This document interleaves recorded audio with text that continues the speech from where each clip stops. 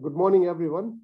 My name is Prashant Kumar, and welcome to this webinar series on the indoor air quality and respiratory infection. I'm a professor and chair in air quality and health, and the founding director of center, which is called the Global Center for Clean Air Research at the University of Surrey. I also wear another hat of Associate Dean International for the Faculty of Engineering and Physical Sciences. So before I go further, I'd just like to remind two housekeeping notes. The one is about the recording. So this webinar is being recorded, so you can so that you can see it later on demand. And during the seminar, you can have your questions answered. There is a little box there. It says Q&A, so you can post your questions, and then after the webinar, I can put them to Professor Lidia Morawska, who is the speaker for the day. Just to give a very quick background of this webinar series. So there is this is a ODA supported research from the University of Surrey and the EPSRC. We call it knowledge transfer and practical application of research on indoor air quality. So in short, KTP-IAQ. The idea of this project is to have a knowledge exchange platform across the ODA countries with the aim to share and discuss the state-of-the-art best practices on indoor air quality and respiratory infection. So we have around 12 ODA countries who are directly involved in this network. They represent 13 cities.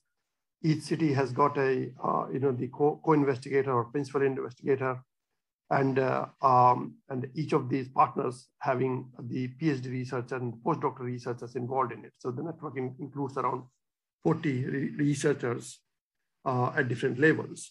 There is a little bit of history to it. So this is basically building upon two projects which we have been running from the last 3 years. So the first one was called CARE Cities, which is the Clean Air Engineering for Cities. And these are the these countries in Latin America. We got Colombia and Brazil, where we are focusing on. In Middle East, we got Kurdistan, in Iraq and Egypt, and then we have the Southeast Asia, where we got Bangladesh, China, India, and in Africa, we got the Malawi, Tanzania, Ethiopia, and Kenya, and we added another country during the process, which is Nigeria. So these are the cities actually where we have been kind of focusing. And the first part of the project, they started in 2019. So the idea there was to look into the exposure in car exposure. So what's happening in the transport microenvironment, and it was quite a unique kind of an the study which was designed in a DIY manner, and all the partners basically run their work or their experiments actually in their cities. And once we finished that, so the university and our funders have been quite generous actually to support this network. So we got a follow-up project which is called the Care Homes, where we have focused on the aerosol exposure inside the homes and the ventilation. And again, there has been studies carried out during the pandemic time in these in these cities. So we are currently analyzing the data. So we have this series of webinar where we got around 7 webinars which are already kind of settled down. So we might add another one or so during the process. So the next one will be on 29th of October. The first one is today, which is 13th of October. You can we'll post the link. So if you are interested in the follow-up webinar, so you're most welcome to kind of attend. So what I'm going to do now is I like to take this opportunity to introduce our the 2 days the opening the colleague Professor David Sampson, so to open the webinar and introduce our webinar speaker. So a little bit about Professor David Sampson. So he's the Pro Vice Chancellor, Research and Innovation at the University of Surrey, and with a with the portfolio responsibilities for research, innovation, and the Surrey Research Park. He is a member of the University of Surrey Executive Board and the director of the University of Surrey Seed Fund and Set Squared Limited. David sits on the editorial board of the Conversation UK and executive boards of the Set Squared Partnership and Sprint. As an active researcher, David has returned in 2021, RAF 21, and is active in the global optics and photonics community, and currently as advisor to the board of directors of the SPI, which is the International Society for Optics and Photonics, and the chair of the SPI Publication Committee. David was earlier at the University of Western Australia and is a fellow of the AIMBE, IEEE, OSA, and SPI. So welcome, David, and over to you to introduce our speaker of the day. Thank you very much, Prashant. It's a real delight for me to be with you. Let me just make a few brief remarks before I introduce our speaker, Professor Morawska. Actually, it's not long now to COP26. We're all very excited about a once-in-a-generation opportunity to showcase the UK's sustainability credentials. And I think this webinar series makes a strong contribution to that. So this series on indoor air quality and respiratory infection, as you've heard, continues a long tradition at Surrey of distinguished research on the environment and on sustainability. Indeed, Surrey was the recipient of the Queen's Anniversary Prize for work on safe drinking water and sanitation in 2011. And even before that, in the early 1990s, what became the Centre for Environment and Sustainability pioneered the sustainability field, now commemorated in the annual Roland Clift Lecture, which happened last month.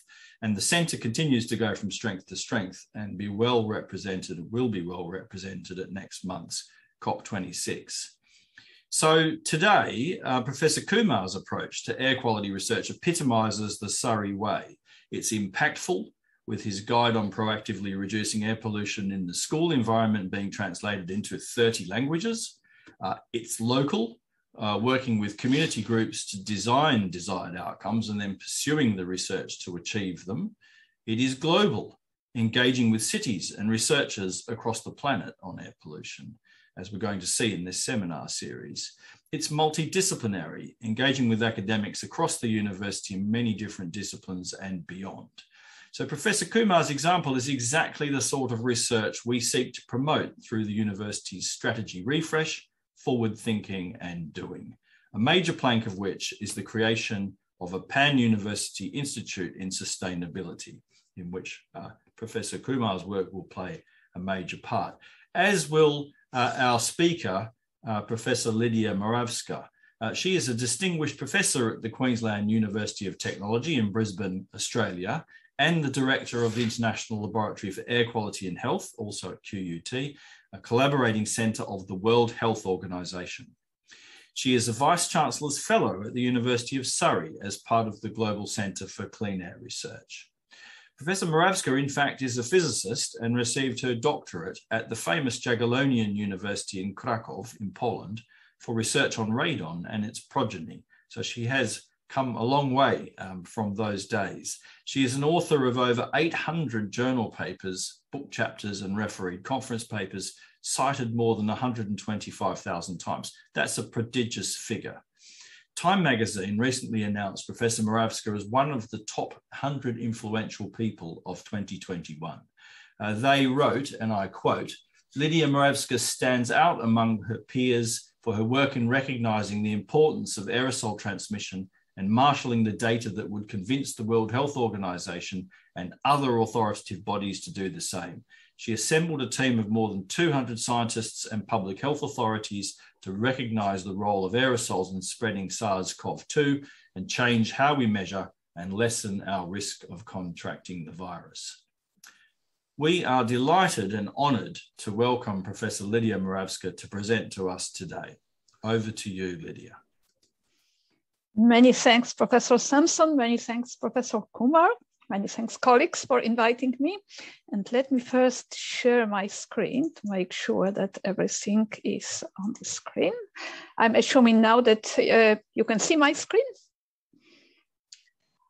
Yes, all right. Well, I'll be talking about indoor air from science to policy. This topic of infection transmission is, of course, part of indoor air, and I will bring it into this presentation, but the picture I'll be painting is much bigger. I will start from saying a few words about perception and awareness, indoor air, the complexity, impacts of indoor air pollution, paradigm shift, use of science and technology, and then what is the real challenge. Now, each of these topics could be a topic for a whole presentation. So obviously I'll be just, well, as I said, painting a picture, just giving some few most important aspects of this, but not trying to exhaust the topic. Perception and awareness. Well, you see the word water here, and probably you wonder whether I just mixed up slides. We are talking about air. Well, let's do a little mental exercise. Imagine that you were in a restaurant, in a bar, and they offered you a glass of water looking like this. Would you accept it? Well, what a silly question, of course not. You would immediately ask for a clean glass of water, which you would receive. Well, the same with food. If the food smelled wrong or looked wrong, well, you will be very unhappy about this and immediately will ask for and receive something looking much better. What about air? If they offered you bad air, not smelling good air, not looking good air, would you accept it? Well, now you wonder, what does this mean? What does it mean that air is good? Well, if it looks like this, if you look during the day at the sky and it's blue, you would say it's clean. If it looks like this, or when you can't see across the street, it's polluted. But the reality is that in most cases, people cannot tell whether air is polluted or clean. And if you are offered a seat at a curbside in a restaurant, just a meter or two from cars, well, it is definitely polluted, but you'll gladly accept it because this is the ambience and you won't think for a moment that this is air pollution. I'll put it in a slightly different terms. We often talk about great outdoors. Each of us has our own ideas of great outdoors are. But if we were to describe what are the characteristics of great outdoors, we would probably list something like this: beautiful nature, serenity, and people very often say fresh air. Well, what about great indoors, if we can use this term? Well, I'm not sure whether this is everybody's idea of great indoors, but whatever you can think a great indoor to you is. What characteristics would it have? Well, good design, comfort, vista to outside perhaps, quiet surrounding. Would you think for a moment about good air? No one would list good air. This issue of good indoor air quality came in a sort of very sharp focus during this pandemic, where it, well, became very obvious that we have no idea how good, how clean the air is, whether it contains viruses, whether it presents a risk to us or not. So this is a big challenge, that issue of perception and awareness or lack of it. So let's talk a little bit about complexity of indoor air. To summarize it, indoor air is a dynamic mix of pollutant dynamics because of emissions, because of the interactions, because of changes, characteristics with complex physical, chemical, and microbiological properties. And I think it doesn't take a lot to convince you all that it strongly depends on the type of environment as depicted in this selection of photos from different types of environment. So what affects indoor air quality? Well, first of all, sources we operate or introduce. Conditions we create for biological agents, and I come back to this. we as a source, pollution that comes from outside, and factors related to all these aspects. So if we put it in a slightly different way, what are the factors affecting concentrations of indoor air pollutants? So indoor air source, building characteristics, the way we operate, ventilation rate, mixing rates, meteorological condition, etc., etc., etc. These are just some of the examples. One very important aspect of this is that some of them also relate to energy. Energy is a very important aspect in all of this because buildings consume, well, significant part of energy we as a society consumes. And energy consumption or decrease of energy consumption in the future is a very important factor. So let's talk a little bit about a few of these aspects. Air pollution from outdoors. So what's the relationship between indoor source versus outdoor origin? And just of one pollutant, indoor particles. One would think that, okay, if we talk about, say, similar environment, let's say an office or school classroom, they shouldn't be perhaps such a big difference, but it is. If we look at particles, but even if we are talking about particles, there are very many different ways to characterize particles and measure them. Most common is by measuring mass concentration of particles smaller than 2.5 micrometers or 10 micrometers, so-called PM2.5 and PM10, or particle number concentration, which are mainly very small particles, typically particles smaller than 0.1 micrometer, usually called ultrafine particles. So let's look at what are the sources of these particles in homes, schools, and offices, as we've characterized in our paper published in Environment International a few years ago. So if we look at home, the significant source is within the home, and I will talk later what are the sources of home, as well as outdoor for PM2.5 and PM2.5. So particle number comes from inside, particle mass comes from outside. Now school, well, it's the other way around. The majority of the particle sources are those generating particle mass, and this is larger particles, but smaller particles come from outside. For offices, on the other hand, all particle mass, particle number come from outside. So this shows the complexity of the source. Now, what are the sources of indoor particles, the indoor sources of particles? And again, this depends on the environment, as the previous slide implies. But if we just focus on a residential environment, it is tobacco smoking, it is cooking, vacuuming, dusting, and sweeping. So all the activities that resuspend the particles and distribute them, heater stoves, and other, like, for example, candles, incense sticks, which we bring, well, for entertainment. Now, we, as a source of particles, and here we are talking about atomization of particles from our respiratory activities. This is a very, very complex process and occurs across the different parts of our respiratory tract. So starting from the lower part in bronchial formation of the particles during burst, during subsequent inhalation, which produces the particles. And these particles are usually the smallest. The majority of the particles we generate, and the particles are the smallest. Slightly bigger particles are generating from larynx.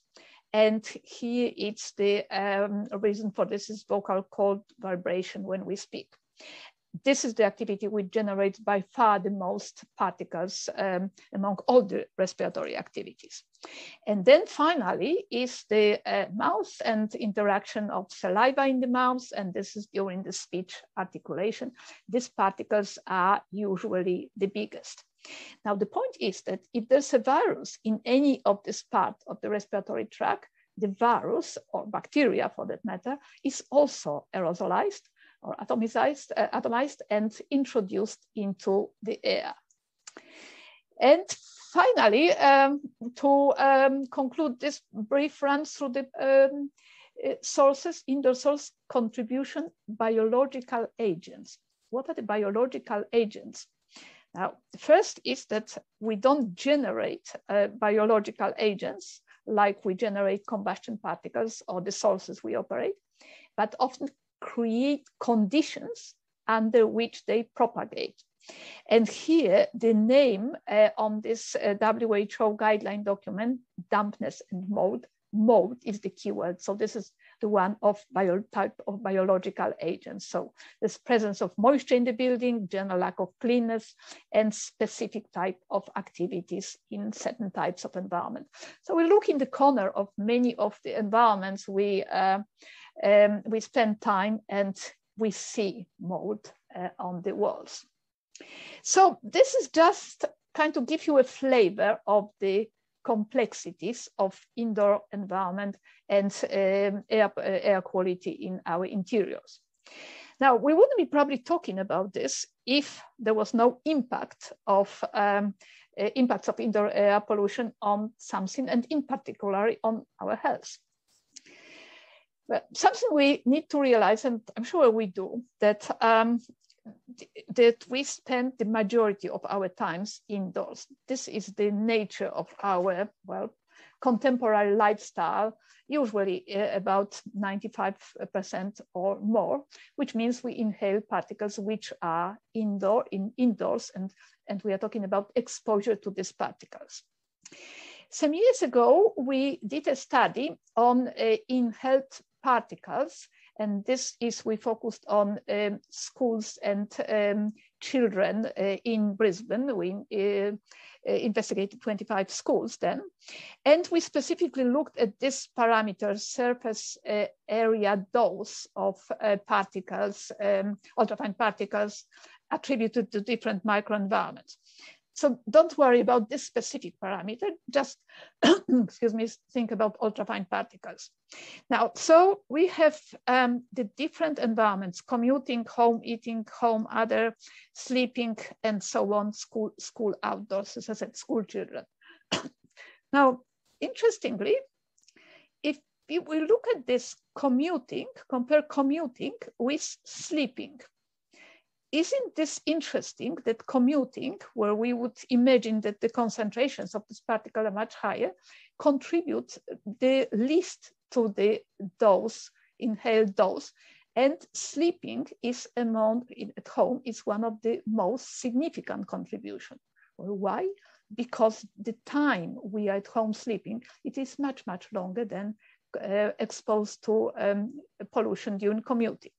If we look at it differently, at the relative intensity, so then of course commuting is much higher, because that even 1 minute in the commuting environment increases the dose significantly compared to 1 minute at home sleeping. But the point is that we are much, much, much longer time at home, which is in general in indoor environment. Now, another way of summarize this is from exposure now to the actual health effects.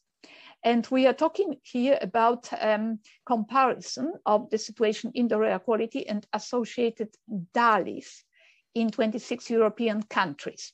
Now, DALY is the mean for bringing together all the aspects of the impacts of pollution in this case, and it means disability adjusted life years, which means all kinds of health problems, disabilities.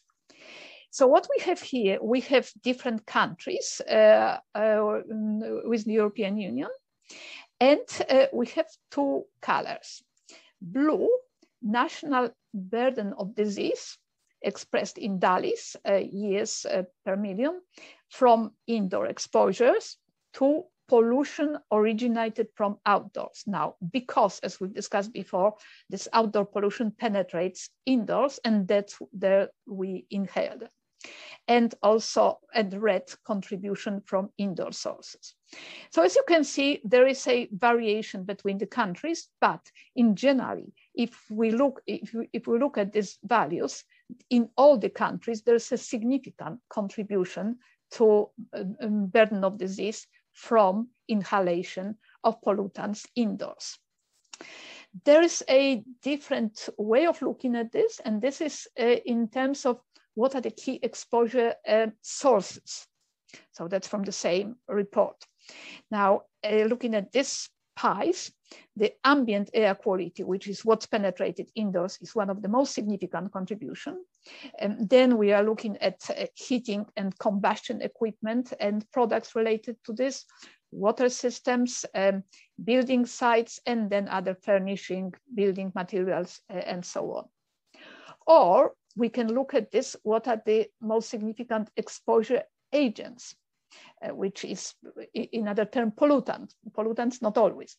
So the biggest pie here is combustion particles. So that combustion is from traffic on the outside and any other combustion sources, let's say power plants, which also contribute to urban air pollution. Now then, building dampness, remember I mentioned this mold, bioaerosols in indoor air, radon, carbon monoxide, volatile organic compounds. So there are different ways of looking at this, but this is not the end of problems. Ventilation and infection risk, or infection risk indoors. It's not a new topic at all. When I first got into the topic soon after or during SARS-1, this is when I started looking in this droplet fate in indoor environments, or can we prevent the spread of infection? And then there were many other papers investigated the role of ventilation of airborne transmission of infectious agents, viruses and bacteria, and so on. So these are the impacts of indoor air pollution at a sort of very big glance.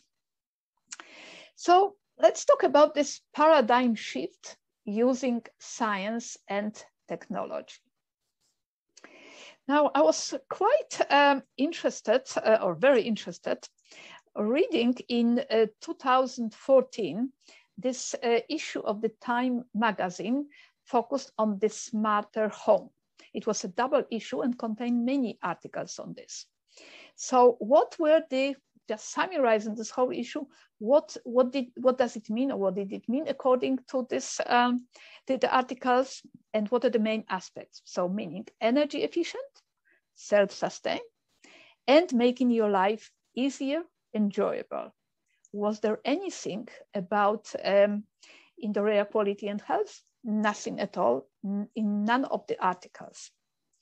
So one example of what that smart home would do is slightly busy diagram, but imagine this person, this girl comes home, and then all these devices, lamp, kettle, music, start doing what is programmed, what she likes. The right lights turn on, the right music playing, kettle is on, ready for coffee. Well, do we need this? Perhaps, but we need much more clean air. Soon after, it just happened that under the leadership of my colleague Prashant Kumar, we've looked into well, kind of extending this into that smart buildings, smart homes, into using sensors for indoor air monitoring. Challenges ahead in deploying them to urban buildings. Now we had a slightly different title for this, but the editor didn't like the title. Well, basically technologies ahead of its time. This was something like this. But our conclusion then was that in particular, we demonstrated the awareness of indoor air quality risks. I highlighted this because I'll come to this term, and the aspects of availability of appropriate regulation are lagging behind the technologies. So the technologies were not the issues here.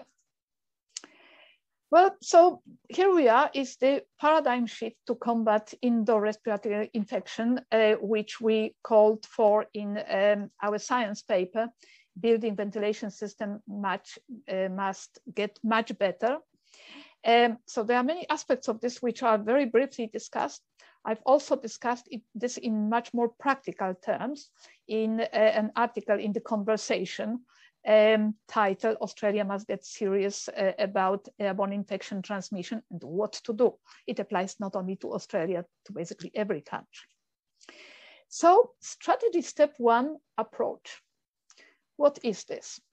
We need a paradigm shift in how buildings are designed, equipped, and operated to minimize all air risks.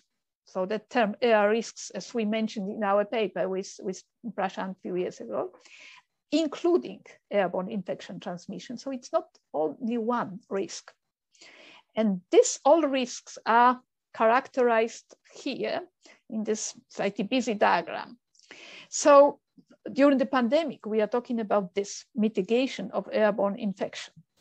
But at any time, there's the issue of indoor anthropogenic sources.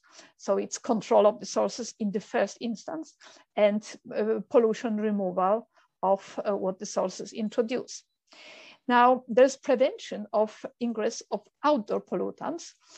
In Australia, bushfires were a wake-up call for the country where air quality is usually better than many other places, but it was horrible, and it was horrible for many, many months.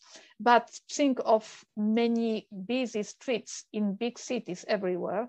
There's very high pollution, and we need to prevent this getting inside. Now, dampness and mold is, which I've already mentioned, if the buildings are not properly designed, closed up, this is what develops and has significant health implications. And in all of this, we need to remember about thermal comfort. So all this has to be taken into account at the stage of building design of heating, ventilation, and the air conditioner system, in the process of building operation, and remember about energy, minimizing the energy demand. It's not that we don't have solutions. The solutions are schematically presented according to what we had in our paper, the design, occupancy, demand control, personal ventilation. And there are many, many other solutions. There are solutions.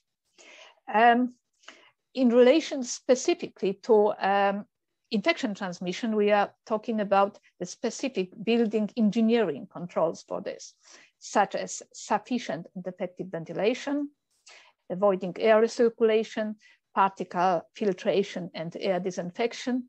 Now, avoiding overcrowding, which of course relates to how the building was designed, for what purpose, and therefore how many people it hosts. And this is schematically presented here in this diagram. I'll just say a few words about this aspect, sufficient and effective ventilation. What does this mean?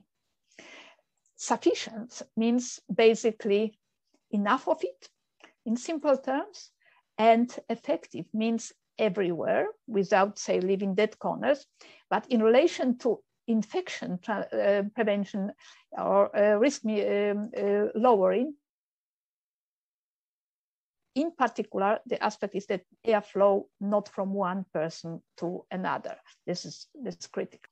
So again, if we to look at the schematic presentation, this in the top panel here, there's not enough of ventilation because this particle generated by this infected person, let's say, everywhere in the room. In the lower panel, it is better, but still there are pockets of air, which higher concentration of the particles. Now, do we ever wonder if there is enough ventilation in our office? Maybe now we do, but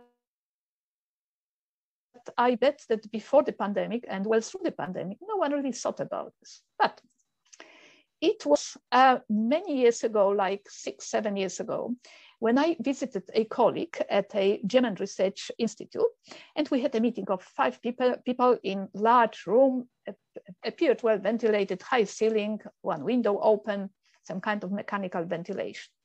Now, what was significant is that they had this design, this monitor at the wall. So it was quite large, so you could see from a distance. It displayed CO2 concentration, carbon dioxide, and also temperature, relative humidity, and this system of traffic lights. So the meeting starts and the concentration is relatively low, just it's a bit over the outdoor background, and it's green. Now I must say that I was transfixed to this monitor, just what would it do? Now 1 hour later, towards the end of the meeting, despite that what I thought good ventilation, we are already reaching top of the amber and reaching towards red. And then when I asked about this device, why do they have it on the wall? They said, well, this is typically or often used in German schools, so teachers and students know what is the ventilation. So this is not an exotic concept or something which came up now during the pandemic. We have these technologies and they are used and very useful. So strategy step 2, standards. Ventilation standards must be developed that explicitly consider health and part of this infection control in their statements of purpose and definitions. If this loss is in building, in ventilation standards, nothing will happen voluntarily about this, because even a little increase in cost will prevent implementation of this.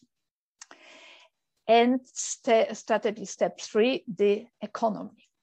Here, there must be a shift in perception that we cannot afford new ventilation systems.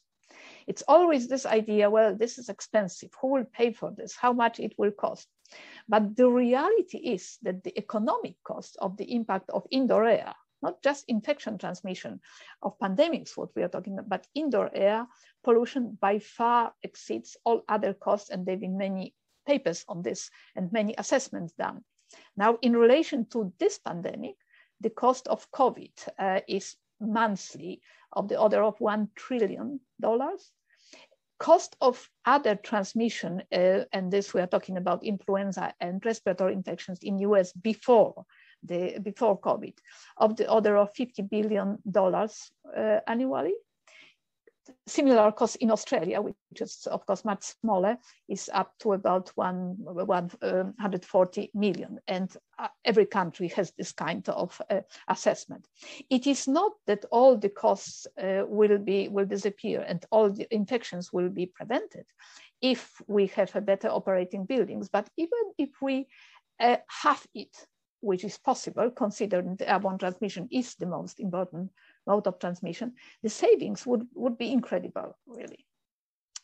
So now the last aspect, what is the real challenge in this? So let's compare the situation of indoor air with outdoor air with the management, because now we are talking about management of air quality. So when it comes to management of outdoor air quality, WHO develops air quality health guidelines, and they normally serve as the basis for national standards. And national air quality standards are enacted based on health effects of the pollutants and the economic impacts of controlling them. So it depends on the country. Of course, some countries can't afford to have the national standards at the level of WHO guidelines. Other countries cannot, not now, but trying to get to this stage. And most countries have outdoor air quality regulations. I should just mention that about 2 weeks ago, WHO announced new air quality guidelines, and I had the privilege to be a co-chair of the WHO guideline development group.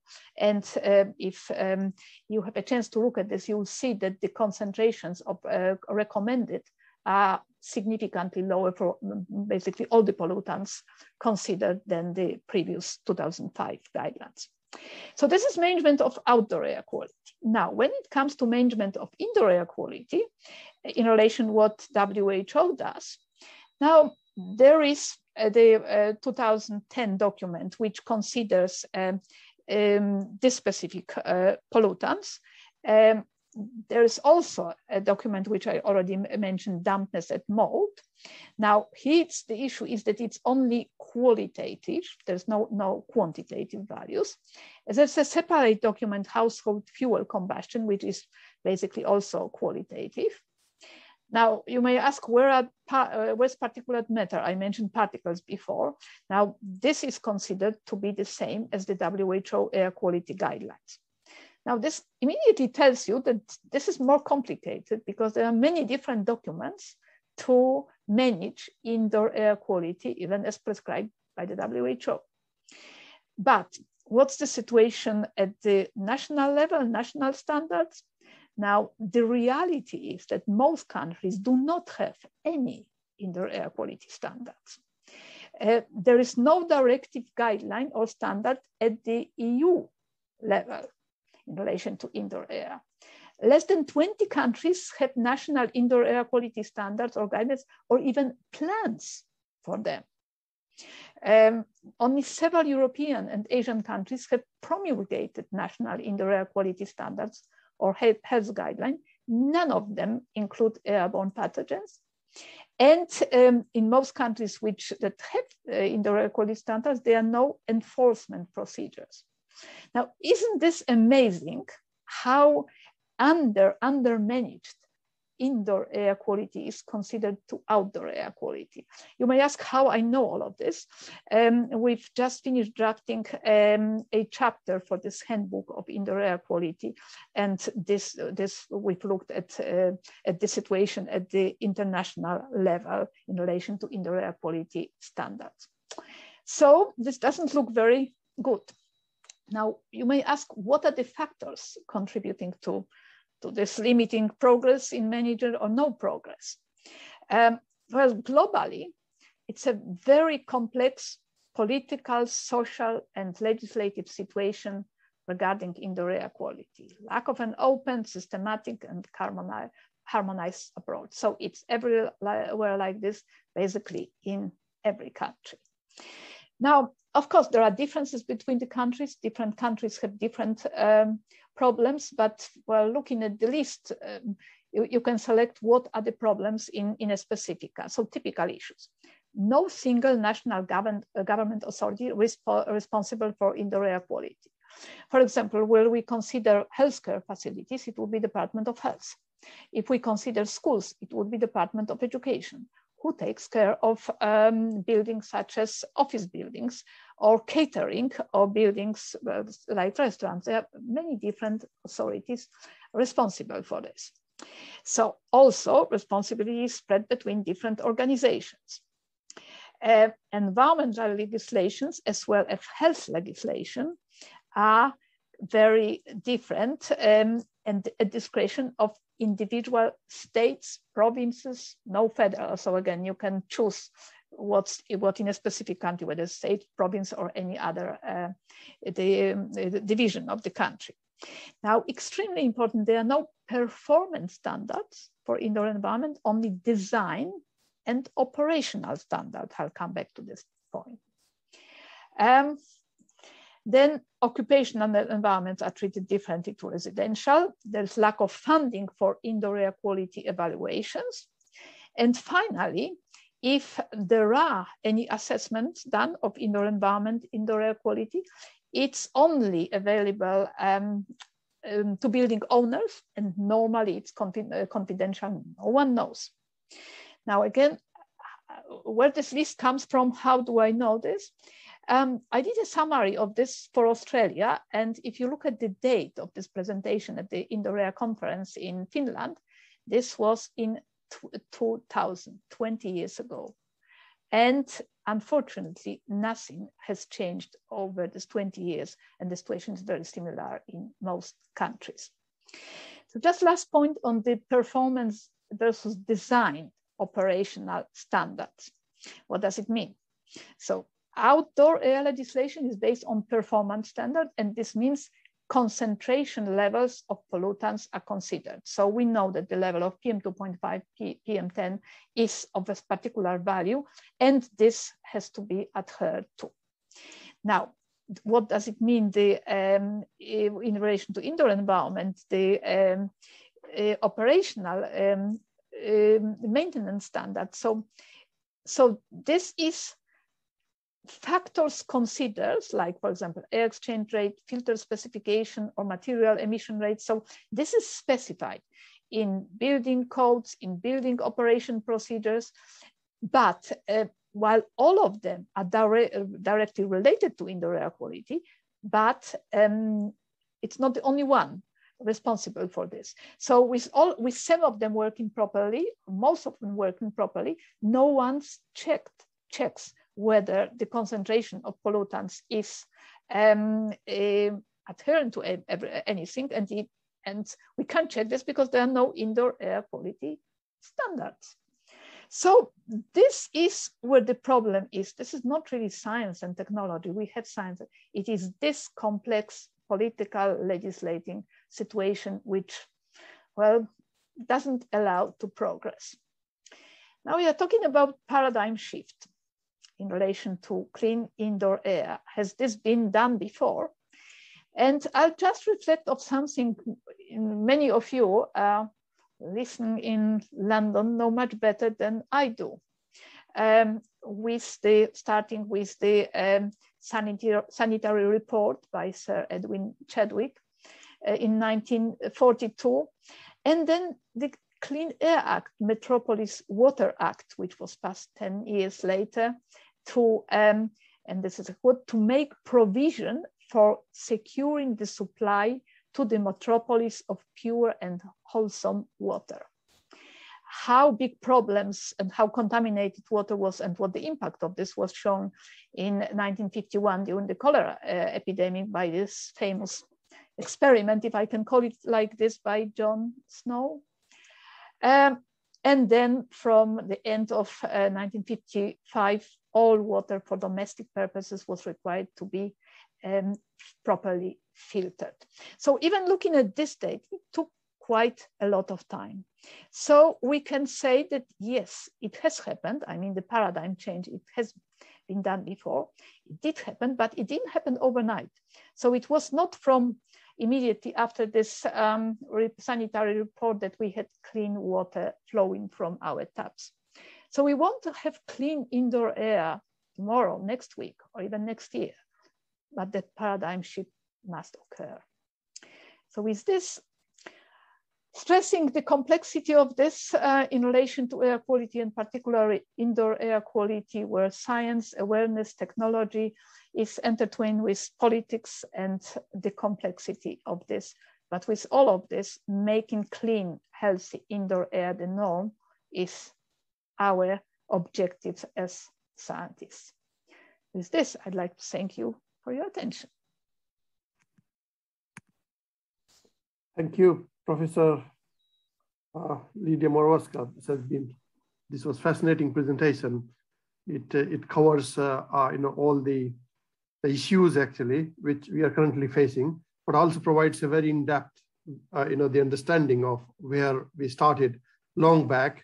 And as you rightly said, that it's been like 20 years when you kind of summarize those bits, and they're still lagging behind. So there is a lot to do in this domain, and I think that this is an area where there is quite a lot of the initiatives, not only coming from the governmental side, but also from the regulators and the environmental the groups and so on. I guess everyone has a role to play in that. So I've been looking into this these questions. So there are a number of very good questions coming to your way. But before I pick on them, I just wanted to ask you one thing. You mentioned about the ventilation, increasing the ventilation, which is really important in the given the circumstances. What kind of real the challenges you are seeing when it comes to the implementation of those things, especially there are two categories of things. The one is more on a domestic level, with the whole household kind of, the level. The another one is more on a commercial setting. Do you see the challenges are different, and how can they be overcome? Well, it depends how the ventilation system is designed. Most domestic settings means natural ventilation. Natural ventilation is relying on opening windows. And if the windows cannot be opened for whatever reason, being too cold, too hot, or too polluted outside, then the windows are closed and there's basically no ventilation. So and there's really not much which can be done about this without really changing the design of the buildings. With commercial buildings, the situation is different and mixed, because some of the buildings, some of the interiors are also naturally ventilated. Just think about schools. How many schools are naturally ventilated, which means not ventilated when windows are closed? But of course, there are buildings which are mechanically ventilated, which have proper ventilation. So there's a very big mix of the different buildings. But one sort of issue between all of them is that in most cases, we really don't know what the ventilation is. Even if the building was designed for a specific scenario, it may not quite operate according to this scenario, and no one really checks properly the ventilation or ventilation in different zones of the building. So the very, very first aspect is to check what is the ventilation, because this tells us, is there a problem or is this not a problem? If there is a problem, then the next step is what to do. Yeah, that's a very good point. Yeah, thank you. So there's a question coming from Dr. Abuludu from Nigeria. He's asked that in developing countries, most of the homes lack adequate ventilation and mostly overcrowded. So what are the implications of these? What are the ways forward? Well, this situation is certainly in the developing countries, but as I said, it's not only in the developing countries that lack proper ventilation. Every building which is considered naturally ventilated, it's not ventilated at all if the windows are closed. And that's what we see in Australia in the naturally ventilated classrooms, for example. I come back to the issue of classrooms. If we have 30 kids in the classroom, relatively small interior, windows are closed, it's not ventilated.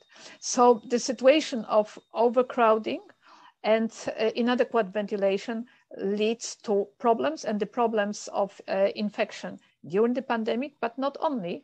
We have every year, as I mentioned during the presentation, we have epidemics of cold, seasonal flu and other respiratory diseases. So inadequate ventilation always leads to this kind of problems. But think also from another angle. Even if there's no pandemic, no epidemic, no infectious diseases, we all exhale carbon dioxide. So I mentioned measurements of carbon dioxide as a proxy for ventilation.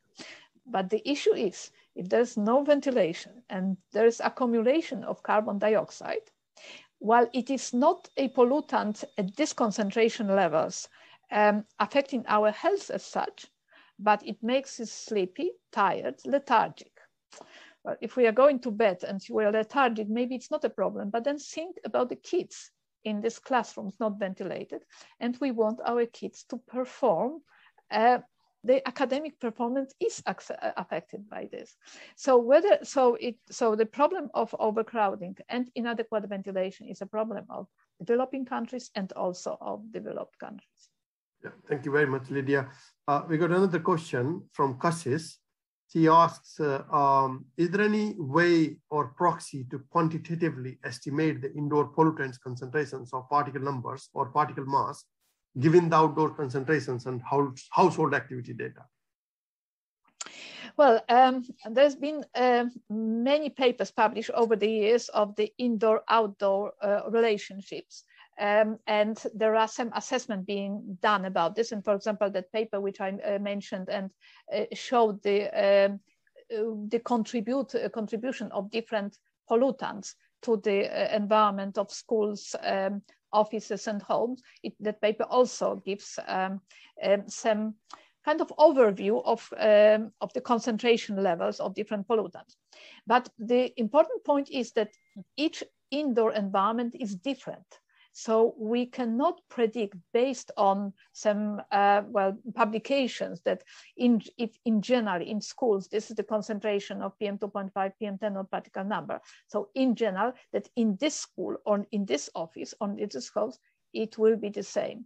To find out, we really need to do measurements, the same as we do with outdoor air. We don't predict that in London, the concentration is the same as say in Paris, and based on Paris measurements, we do measurements in London, and we do measurements in many places in London. This is the only way to know, and the same we should do with indoor environments. That's great, yeah, thank you. We got a colleague from Claire Water, I guess she's from Australia, and she's asking a question.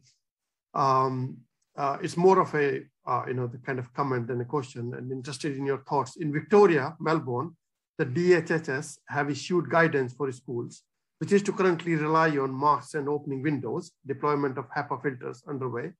In the meantime, the planning scheme is about to be amended to further encourage the current policy of building schools on major roads, traffic through fairs. The incongruity of the two concurrent issues have been very disappointing. So it's not really a question, it's just picking up your thoughts actually, what do you think about this contrasting kind of situations here? Well, Claire summarized it very, very well. There's no doubt about this. Well, I must say that Victoria is the first state in Australia where anything was done or something was done about ventilation and indoor air quality in relation to pandemic, in relation to schools. There's such conversations only taking place now in New South Wales, nothing yet in Queensland. So, so there is obviously a very big problem. Yeah. We got another question from Srinivas. So he's asking that SO2 guidance, the 24-hour average guidelines, they have been kind of only 24-hour guideline is specified for SO2. As SO2 also contributes to the formation of secondary pollutants. What do you think is the reason behind this? Particularly other guidelines are very stringent. This relaxed it, right? The SO2 guidance. So this is in the new WHO guidelines. Well, the reason it's not the reason that it appears to be relaxed or it is relaxed is because that this was a very stringent process of assessing the impact of all the pollutants and all the pollutants in the same way. So it's not that something so changed in relation to what SO2 does or doesn't. It was just the process which was applied to all of the pollutants. As a result of application of this process, for all the other pollutants, the values went down quite significantly. But as for SO2, based on the data we have, it went up. Okay, we got another one from Matthias Kedja from Denmark. It's a good colleague. If you have the option of natural ventilation, open windows versus air conditioning in an office room, what would be your preferred option? Well, if climate is like here in Brisbane, subtropical climate, most year, during the course of most year, I can open the window and should be able to open the window. And it would be good if I could, because normally the temperature is good, air pollution is air quality is very good. So I would much more prefer to be able to open the window. But the problem is that the modern office buildings are not designed to be able to operate in a flexible mode in natural ventilation and mechanical ventilation. So ideally, the building should be flexible such that if it's possible to open the window, which may need to be supplemented by increasing airflow to provide enough ventilation through the whole building, say a big open space office, but it needs to be closed because of thermal conditions or pollution, it's closed. So of course, I would prefer to open the window, but if it needs be, close the window and then operate in air conditioning mode. Yeah, so we got a couple of a number of other questions. sure whether we have enough time to cover all of them, but we might take another 2 or 3, maybe just keep it short. So this one is from Professor Maria de Fatima from Brazil. So, a good colleague again. Yeah, hello. I'd like to ask if the worst problem is the question of the emissions related to cooking. That is very difficult to show the impact and incorporate the population. So I guess. So the question is the impact of cooking. Yeah. Well, there's a very big problem with cooking, considering that about 1/3 of the globe's population doesn't have access to clean fuel and cooks using solid fuels, which result with significant emissions and then exposure to incredible concentrations. So it is a very big problem, and shifting to clean energy and enable people to cook with clean energies is just a key element. So I'm not sure whether this was the question. The next, I'll take 2 more actually, but just to finish. The one is from Hon, and the question is, the IAQ brilliantly presented. Buildings in big cities are accessed by people who use public transport. Would you like to comment on IAQ on trains, buses, trams, taxis, and even private cars? If we solve the building problem and not the public transport problem, are we missing the point? Would you like to also comment on the notion of ventilation passports for buildings and how best to demonstrate to people that buildings they are visiting are safe? Well, the first question about transport, well, by all means, everything which I said in relation to air quality in buildings applies to transport as well. Of course, transport have different challenges because density of people in transport is often much, much higher than density of people in any building. So these challenges have to be taken into account. And particularly during the pandemic, when we try to separate people as much as possible, this is not happening in transport. And then even good ventilation may not be enough, and then the masks are necessary. But by all means, the same issue of clean indoor air applies to transport as it does to buildings. Now, in terms of passports, yes, I fully support this. And I think I support the notion that in the future, not only those German schools, which I mentioned, will have CO2 monitors on the walls, but every interior should have a CO2 monitor, unless we find a better proxy for this. Now this appears to be the best.